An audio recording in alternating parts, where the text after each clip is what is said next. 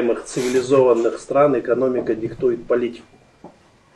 И в рамках этой экономики, видимо, капитализм потихонечку начинает проигрывать. То есть происходят процессы, которые там, после развала Советского Союза, скажем так, это отдалило коллапс капитализма. Потом различные локальные войны отдаляли, периодически такие постоянные кризисы мировые. Сейчас тоже происходят процессы мировые, в том числе в военном плане.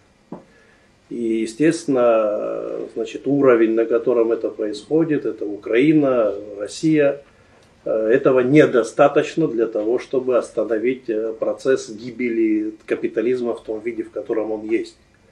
И, наверное, у тех стран, у которых стоит задача сохранить этот капитализм в такой форме, видимо, стоит задача расширить эти плацдармы. Это, наверное, Ближний Восток, Восточная Европа, Закавказье, как мы уже видим, идут определенные процессы.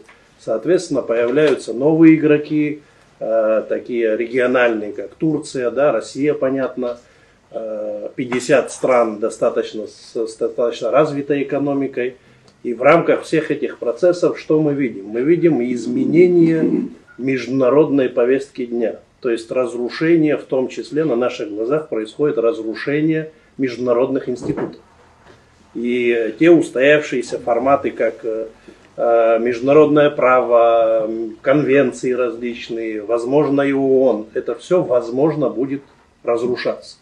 И мы потихонечку видим такой процесс, как некоторые страны уже это делают, начинают запираться в национальные квартиры. То есть возвращаться к истокам. Понимая, что глобализм и так далее, он, скорее всего, не сработал. Эти даже страны, у которых нет таких рисков, которые есть у нас, они начинают запираться в национальные квартиры. Наверное, это для нас хороший пример того, что в данное время нам нужно сосредоточиться на построении своего государства. И я не считаю целью построения государства вообще, какого человека мы в будущем хотим видеть, какого абхаза мы хотим видеть. Ведь идеологическая составляющая, она появляется через призму того, какие цели мы перед собой ставим. Так вот, цели у нас до сих пор, к сожалению, большому не поставлены. И у нас есть уникальная возможность потихонечку выйти на новую дорогу. Прошло 30 лет после восстановления нашей государственности. Да? Это, в принципе, не такой большой путь. Я не совсем понимаю людей, которые пеплом посыпают голову и говорят о том, что у нас ничего не получается. Те страны, на которых некоторые из наших жителей смотрят и видят там Эльдорадо, да, и такую красивую картинку, они строили государство не за 30 лет. И даже иногда не за 100 лет. Вопрос заключается в том, какое мы хотим государство. На каком фундаменте мы его будем строить. Конечно же, первично для нас фундаментом являются наши традиционные ценности, нравственные ценности. И, наверное, наступило время взять за основу эти нравственные ценности, возможно, кодифицировать и внедрять все эти ценности в нормативную базу и институционализировать. Мы сегодня очень интересный доклад послушали и в основной своей массе говорили о судопроизводстве и судебной, скажем так, ветви власти. Мне кажется, что не нужно бояться того, чтобы вкраплять и внедрять данные ценности в любые, все институты власти. Во всяком случае, на этом нужно сосредоточить свое внимание, сосредоточить свою энергию и начинать в этом отношении работать. Потому что если мы строим просто государство, это один путь. Если мы строим государство просто всеобщего благосостояния, мы можем этого благосостояния достигнуть в любом другом государстве, которое является достаточно развитым в этом отношении. У нас стоят совсем другие задачи, совсем другие вызовы. И мы, мне кажется, очень часто боимся произносить то, что является нашим интересом. Теперь, что касается того, что вот нет у нас такой идеологической подушки, у нас что получается? Мы меняем власть, меняем руководителей и ждем от них манны небесной. Ну, такого не будет, такого не бывает. Потому что самое главное, это те цели, которые ставит перед собой не просто там один человек или кучка людей и так далее, да? Ставит перед собой народ. Так вот, для того, чтобы народ поставил перед собой цели, эти цели нужно формализовать.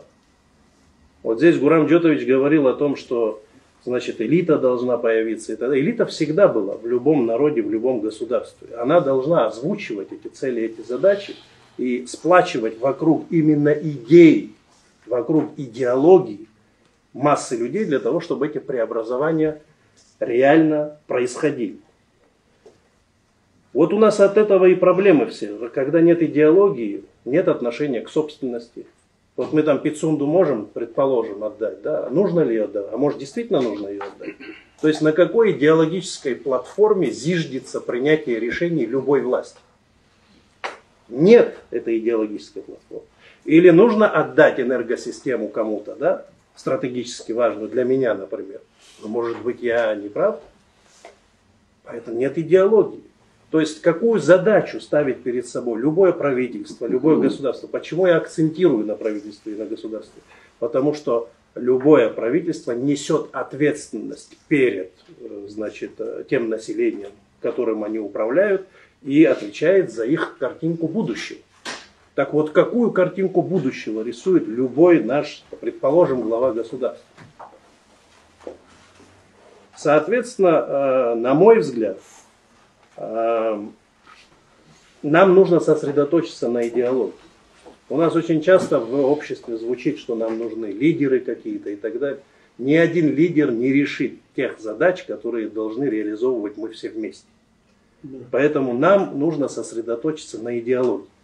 Теперь, что касается, значит, инструментария. Вот здесь речь идет о партиях и так далее.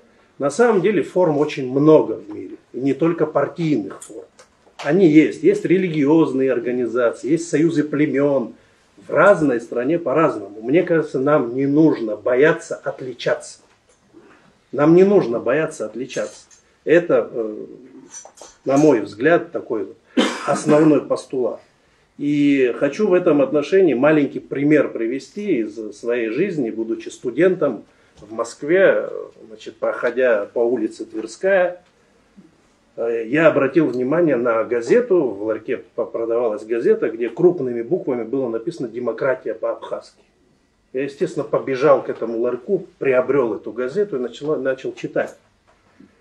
Значит, все сводилось, статья, огромная статья сводилась к тому, что наконец в России по аналогии с Советом Старейшин учредили общественную палату.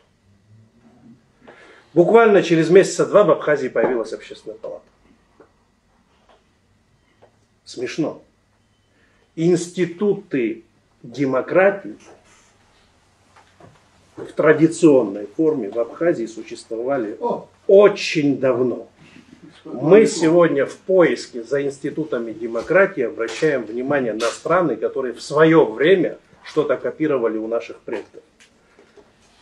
Нам, опять же, на мой взгляд, у нас есть очень большой потенциал. Я верю в наш народ, я вижу людей, которые имеют возможность уже потихонечку вставать, значит, на правильные рельсы.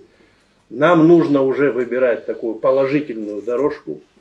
Ругать мы можем кого угодно, это нам ничего не дает. Мне кажется, нужно сплачивать людей на предмет идеологических составляющих, идеологической платформы.